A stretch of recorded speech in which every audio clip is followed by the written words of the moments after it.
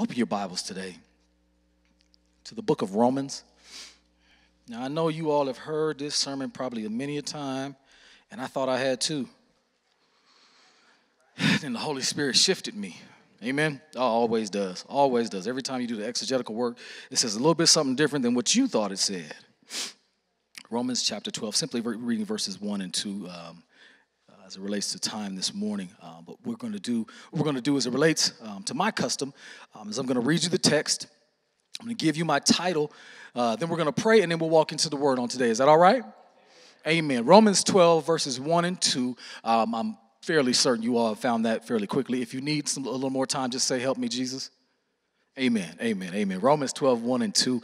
I'm reading from the English Standard Version of the Bible, and the word reads as thus.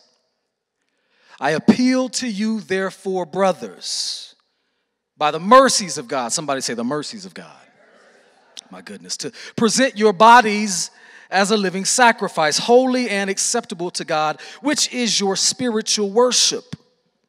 Do not be conformed to this world, but be transformed by the renewal of your mind, that by testing you may discern what is the will of God, what is good and acceptable and perfect. Pray with me on today, beloved, as we focus on the sermonic theme, a kingdom blueprint. A kingdom blueprint. Let's look to the Lord in prayer. Father God, in the name of Jesus. Lord, we come under the leading and guiding of the Holy Spirit. God, thanking you for your sweet presence in this place on today.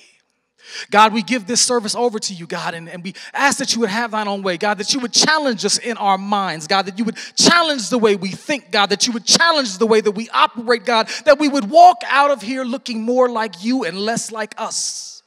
God, you've called us to be examples. So, God, we give you the glory on today, God. We thank you for what you are doing in this place, God. I pray for this congregation, God, that you would keep taking them to new levels, God, not only in the church, God, but in the community.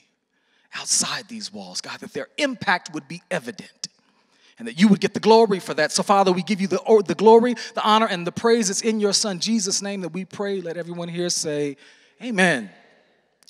Amen, beloved. And so, a kingdom blueprint. By way of introduction, I'd like to tell you, I came to Christ about 17 years ago. Amen.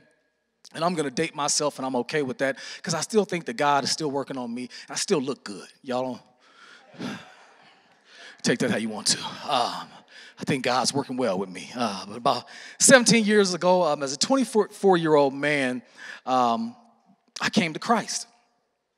And 17 years later, at 41 years old, as I was reading this text, what concerns me is that after all these years, I still battle against mental habits that I developed in the first 20 years of my life. Does that make sense? Am I the only one in here still battling with something? Y'all all got it figured out, right? I know sometimes that we know how to do that on outside of well, externally. We know how to look the right way, but we could be struggling inside. We might be on a seminary campus, but we still have things that are coming against us and we're fighting with. And a lot of times we fight those things in isolation because I don't want you to see that, right? I don't want you to see my struggle with things of the world. And I'm going to break that down for you, but that's bothering me. Is that why am I still battling certain mental habits 20 years or 17 years later? And I understand that a war is what we're in. Amen? It's a legitimate war that we're in, so there's always going to be temptation. There's always going to be trials. That's just part of the life that we live. However, I still find myself going back to God and going, but I feel like I should be further along than this. And that may not be your story, but I heard God say to me that he wants to reprogram my thinking through his Spirit. He wants to reprogram my thinking through his Spirit. Now, inside of that, I must understand, for me to have my thinking reprogrammed through the Spirit means I must walk in the Spirit daily. Y'all are looking at me in such a holy crowd sitting in front of me. I know everybody in here has the ability to literally walk in the Spirit 24/7. Is that working for you? Thank y'all for being honest with me. I said, God, how in the world do I get to where I can walk in the Spirit daily so I can get to the place to where I start seeing a kingdom blueprint and not a worldly blueprint for my life? And God said to me, he said that, well, you got to respond to the Spirit. And to respond to the Spirit, that means I must surrender. I got to give up the things that I want to control. Because there's certain things where it's easy for me to surrender, and it's normally when I'm in crisis. I'm just saying. I surrender and say, God, please, you do a powerful work in this, because I no longer can do anything with it, but I only turned it over after I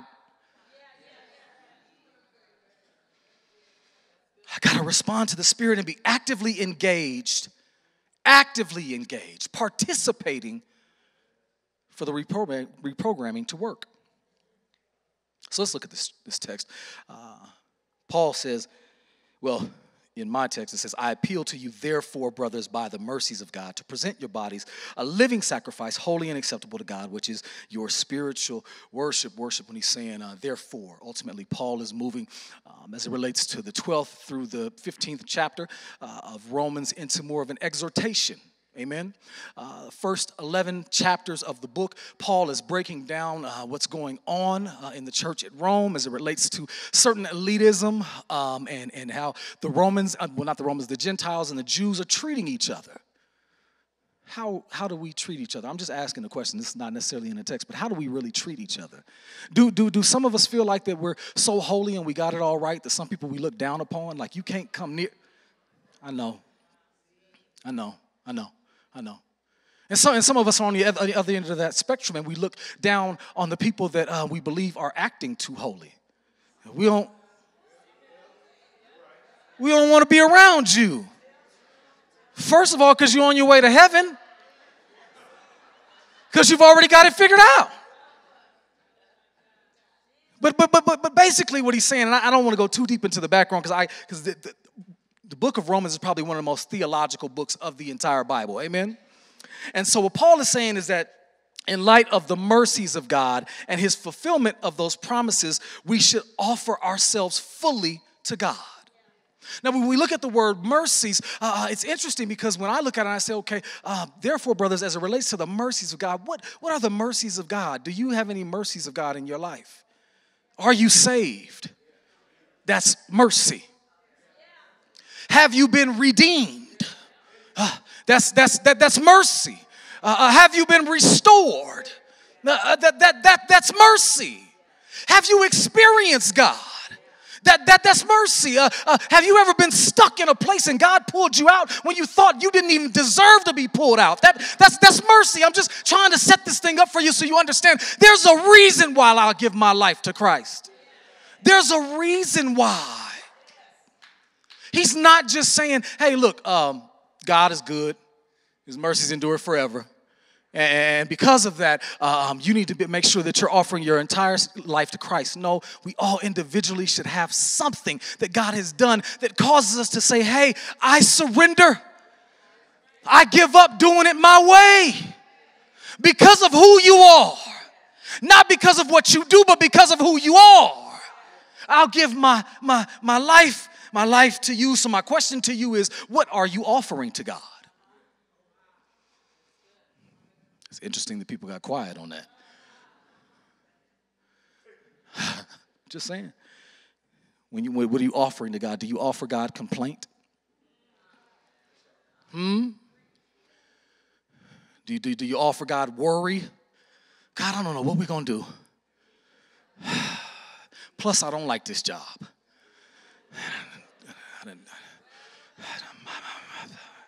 Acting like the world, I done cussed out my supervisor. Why y'all say just uh-oh? Because basically what it implies is like you've done that, right? So I'm just letting you know how it feels being up here. No, Jesus, no, not me, no. I'm offering my body, preacher. I've been offering my body since I was 6. Been giving God all of me. And it's just an important question. What am I offering to God? Am I offering an elitist mindset? Is that what I'm offering to God? That I've made it? That I feel like God, I'm doing enough? Is it a works righteousness for you? Where you work so hard and you do so much you feel like God owes you a cookie?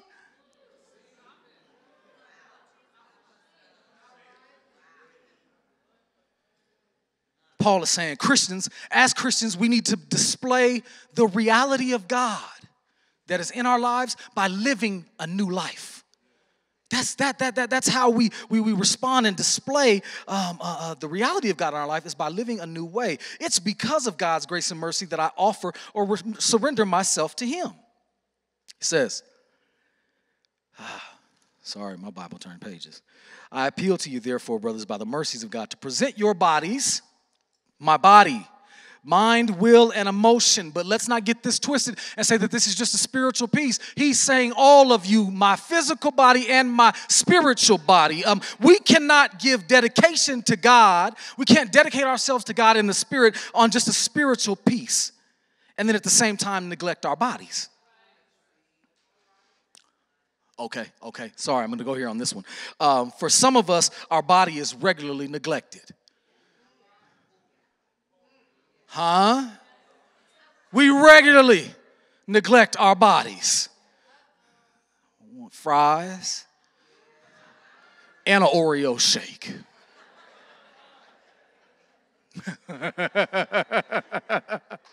I want surf and turf. Well, we going to the game, and this is what they do at the game. I got a beverage. I've been here a couple of times. I know y'all don't like for me to say things and have unholy attachments to them. I'm at the game. I'm doing some things. I'm neglecting my body. It's supposed to be a temple, but the stuff I put in it causes issues. I know. I suffer from gout. And then they say, well, you can't have bread or yeast. It's not from Jesus. Some of y'all, when I went to this church, y'all regularly saw me on crutches and limping around. Am I right about it? Why? Because I was putting stuff in my body that was neglectful, and then my body started reflecting that. If you neglect your body, it will reflect it. If you neglect the spirit, it will reflect it. Are you with me? So you sitting back talking about you want a healthier life with God, and you want to move closer to Jesus, and you want to be in a place to where you're getting spiritual insight and all of this wonderful, holy, churchy stuff. But you go home and watch Power and Empire and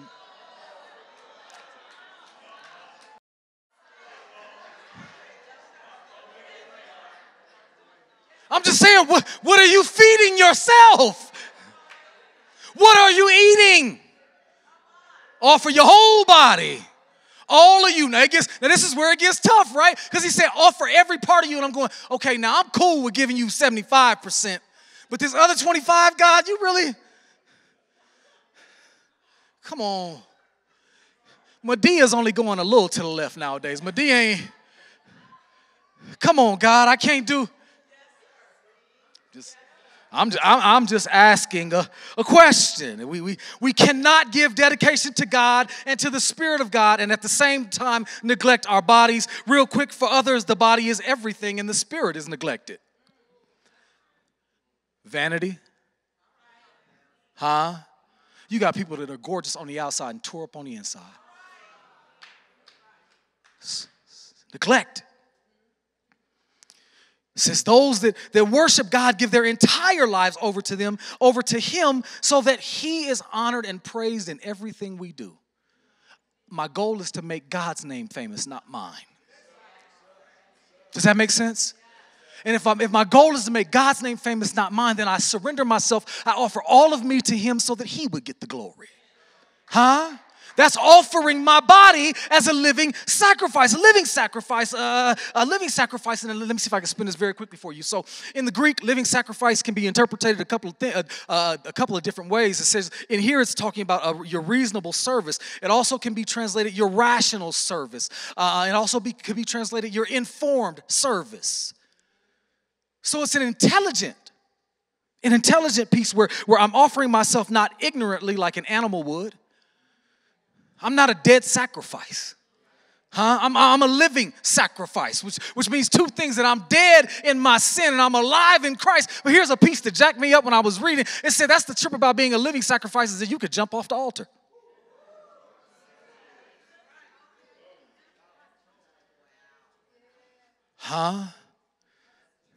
It's reasonable service. It's reasonable. This is reasonable for what God has done in my life, who God has been, what he's brought me through, what he's brought my family through, what he's brought my friends through, all those different things. It's reasonable for me to give myself to him. Well, if it wasn't cheap grace, then it can't be a cheap sacrifice.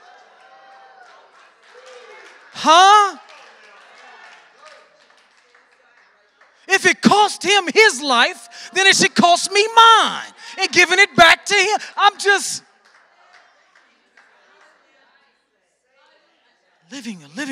living sacrifice. Holy and acceptable. He wants me to come to him intelligently. He wants me to come to him from a space of knowing why I'm doing this. This is an informed worship. It's informed by my experience with him. It's informed by my knowledge of him. It's informed by the goodness in him. It's informed by the love of him. And that's why I give my body to him, because it's reasonable. It makes sense for me to worship him. Now, just carefully, in that piece, when we see the sacrifice piece, I thought this was very important because in ancient times, sacrifices were very popular. You guys are familiar with that. The popularity of the sacrifice could lead to abuse. People thought that all they had to do to please their God was to offer a sacrifice without any regard to their own attitude or sincerity in doing so. People, sometimes that's how we do church. Sometimes this is how we serve God, out of duty as opposed to doing it out of love. Out of duty as opposed to out of love. So we're just sacrificing because we think that's what we're supposed to do. Oh, come on, y'all. Some of y'all been on 5 fasts already this year. Nothing changed. Nothing changed. No, you just felt better. Lost a couple pounds, gained them back. Because y'all know how we come off fast, right? Some of y'all know what I'm talking about. We come off a fast wrong. You ever hear people like the last 3 days of a fast? Man, I'm finna tear some chicken up, Doc. I'm finna tear some chicken up. Hey, y'all want to get together and go eat together? Everybody that fasted, let's go together. Let's go tear some up. Somebody get some reservations at Papa Do's. Let's go to the 9 o'clock so we can get there early. Tear some brunch up. I'm finna eat catfish. You haven't introduced meat in your diet in a month, you're going to get sick.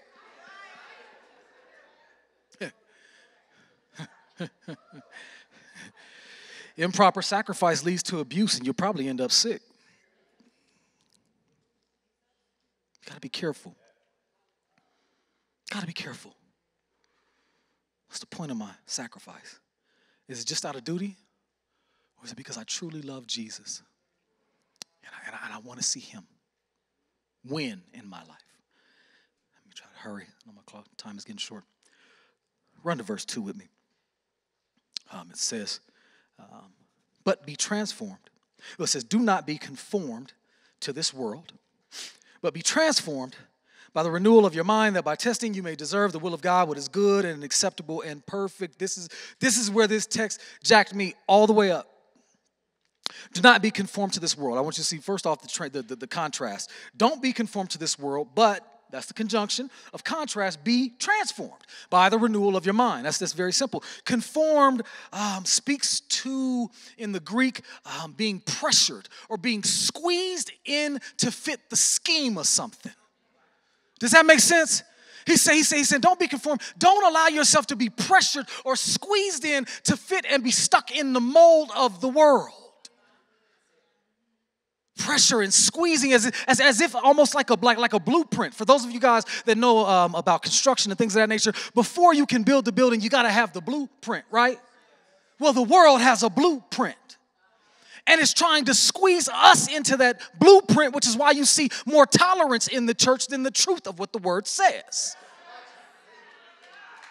We're being squeezed into looking like the world instead of being transformed and looking more like Jesus. You got to understand the world works extremely hard to squeeze us into its blueprint, right? Commercials, news, social media, music, material things. You know, you got to have some Jordans. For the ladies, you got to have the baddest purse, y'all, some of the pumps y'all put on. I'm messing with the worship team. You can only do that for one service. You got to have flats for the second one. You got to choose which service you're going to be cute for. I'm playing with y'all. The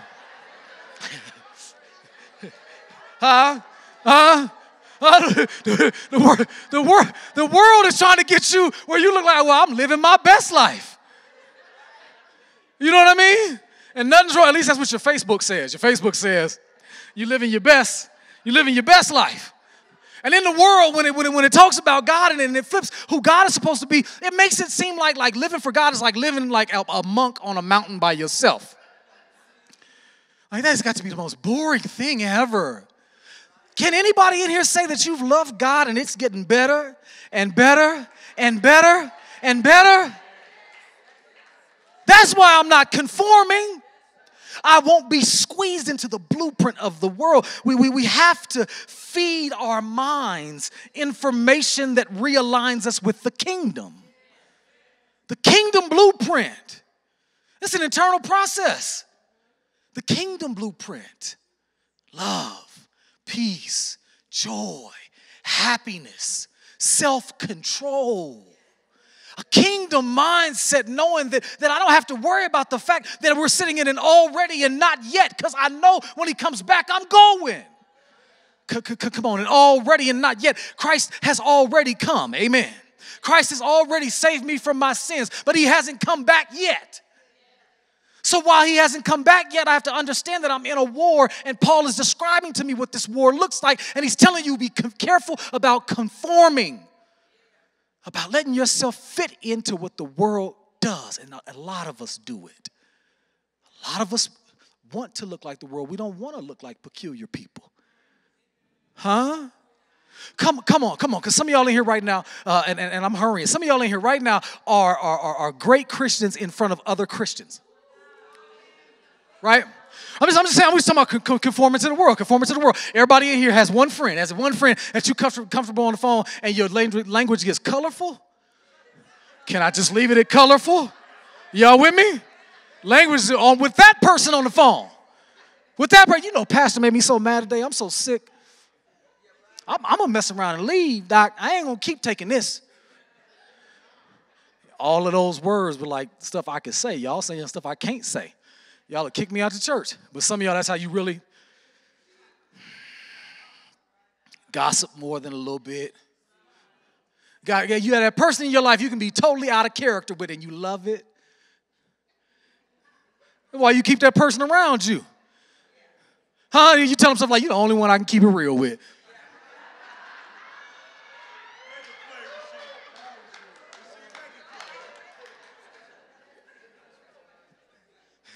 I'm being honest, I didn't know it was going to go like this. And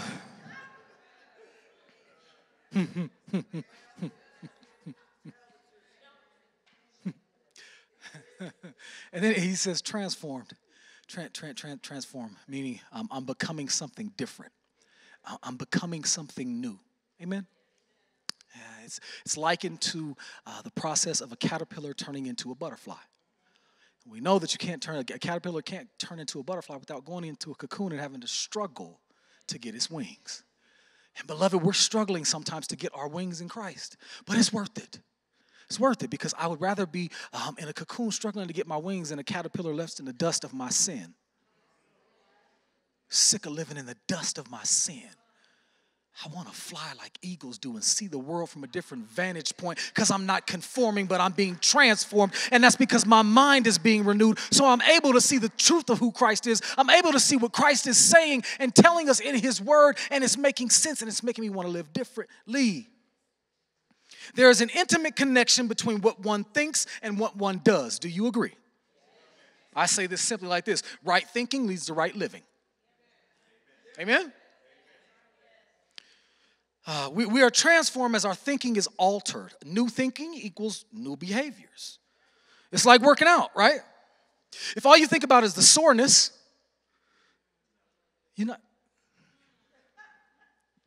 But when you think about the benefits and the health that it's going to get, you start seeing yourself in that new perspective. Some of y'all look in the mirror and can see your new self like, yeah, this is what I'm going after. And when you see that, now you have a joy set before you and you have the ability to go after it differently because your thinking has changed. The purpose of a renewed mind is so that we can discern what God's will is as opposed to our will. And the result is that we're able to please God by doing his will. Anybody read the book by Henry Blackaby called Experiencing God? It lets you know that you can get involved in God's activity. You work where God is already working. Isn't that an interesting concept? Instead of inviting God to come do your thing, you find out where he's doing his thing, and you just go join up with that because you know that the anointing, the blessing, the resources are already there. If you conform to a worldly mindset, you'll be worried about how you can get yours and how God can get his last. I'll close with this. Paul is saying in this text is not that as it relates to us in the world, it's a moral separation, not a physical isolation. Does that make sense? Morally, we are separated from the world because we live a different ethical code than what the world does. But it's not a physical isolation because if we isolate ourselves from them, they'll never see the true examples of who Christ is and they'll never know how to work it out for themselves. We've been called as representatives for Christ. We've been called to look like Christ, operate like Christ, be salt in the earth, be a preservative. That doesn't come from physical isolation, but our lifestyles should be distinctive from the world. And understand, God is not asking you just to break a few habits, people. Because sometimes that's where we end up looking at texts like this. Oh, he's just asking me to break a few habits. No, he's saying a complete and total change of attitude and behavior. Yeah. The self-mastery is possible because of the mental equipment. Somebody say, God has given me mental equipment. Yes, it's inherited us because we've been created and saved by God, and everything that God made is good. A kingdom mindset sees the promises of God as yes and amen. It sees God's kingdom blueprint through the eyes of an eternal reality and existence. My question to you today is, what are you offering to God? What does your living sacrifice look like? Are you conforming to the pattern of the world? Or are you being transformed? Continually renewing your mind by the word of God, by the truth of God, feeding yourself what God would have you to eat. Are you living that out because the blueprint has been written in the word? Or are you choosing to control things for yourself? Sometimes you keep getting the same things because you won't do anything different. That's the definition of insanity. Paul calls us to a new mind here. I think if you finish reading out the chapter, you can see that he shows you what a renewed mind does. It changes the way we love. It changes the way we live. It changes the way we treat each other. And that's what God wants, is a church unified by love and truth that only comes through the Spirit. Amen? God bless you and God keep you. We'll call